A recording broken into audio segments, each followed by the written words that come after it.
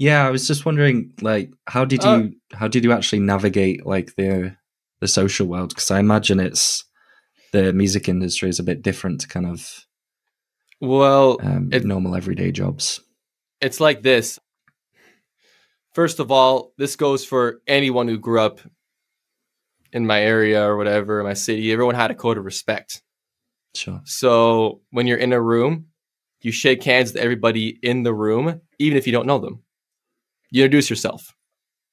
So there's that to consider. I would say it's a bit of also just knowing how to navigate and network, because the music industry itself is it's all about, well, most of it's about who you know. Yeah. So if you could find somebody and you could strike up a conversation, that's the best way to handle it. I've been like the nightlife for years, so a lot of my music connections in the beginning came from being at bars or clubs.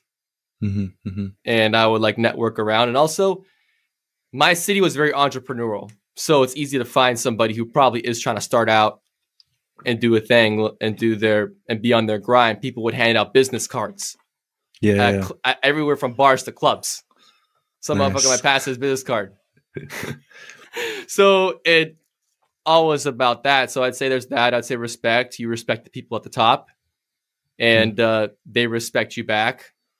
A lot of it had to do with respect, with like respect and coming off as someone who gives respect, but at the same time, someone like that should be respected in a way too. Like, I don't know if it's because of my disability, but there's just times in the back of my head, I'll hear a voice and it's like, motherfucker, prove yourself. Like right when I get up at that mic. Yeah. And it's like, I feel like, I don't know if it's what I've been through or the trauma I faced or what that was, but it's always kind of there, whether I'm doing an open mic or is performing anywhere. So I would say that kind of like either positive self-talk. Like, is that the kind of thing that you're going for? Is it like it's a bit of both, because then you put a lot of pressure on yourself and you go through a lot. Your nights are sleepless. You're a bit of that. Yeah, I would say, but at the same time too, it's what I would say too when it comes to everything about the social aspect of the music industry. When I went to Toronto, it was a very kind of similar situation, but now you're around people who are even way more high up. Because when I applied for the places to be in Toronto for training, they have a interview process. You get in, you go in there, and you talk to a lot of people. I've been around Juno-nominated artists, which are kind of like our top awards for Canada. I've been around people who said they worked with Drake. Wow. And all that. So I would say people are relatively chill there, but at the same time, you just don't want to come off as like, I would say, you don't want to be cocky or don't want to be kind of like acting like you're some big man when you're not. Like is that something that you've learned? Did you have to like learn that, or is it kind of? It's a little bit of both. I feel like there's times I probably bigged up myself in some situations where I felt like I could have done better.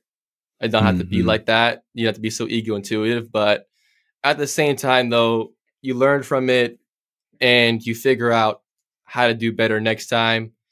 You go in there, kind of shake hands. So it's like, it's a bit of knowing your self-worth, I would say, but also learning to keep humble, but also wanting more and to push and be on your grind, your hustle. Yeah. It seems like you've got kind of like the social landscape quite sussed out. Like you, I mean, were there any situations that you had that really kind of, being autistic, sometimes we struggle to sort of comprehend very complex things that aren't like said to us to our face. Do you find that there's been situations where perhaps you're not really getting things has become an issue? Oh, I got a funny story with you on this one. Okay. So stories are rolling. Like it. So at one point, this is where I look back and I say I could have done better. Hmm. So I knew this other MC from the same area as I'm from, and me and him knew each other for years. He's seen me from when I was 19, still trying to take it more seriously and whatever. And it's been ironed out between me and him. He's forgiven me. I apologize for the way I was or whatever. As everyone else is getting more opportunities except me. And when I remember I went to, I think one of the events he was doing, and I was like, at the end, been kind of complaining and whatever. And he kind of like roasted me a bit too. But after said at the same time, well, we'll go look for it. And the next thing you know, he sent me a message and he showed me that Toronto was looking for more people for a training program. And I put my application, got it, first opportunity in Toronto. Nice. So, so that was like one funny thing. It's like, you want opportunity? Here's your fucking opportunity. Is there any like programs that are for like disabled people to get into the music industry? I would say my area, I'm still looking for them. Yeah. I'm still looking for them. The majority of the places I trained for hip hop and rap were more of like POC places. Some members of the LGBTQ community were there. There are other people with disabilities there too, other people with ADHD and other situations too. So that is one thing to kind of consider. But at the same time, though, you just want to go in there and just show you're respectful. Yeah.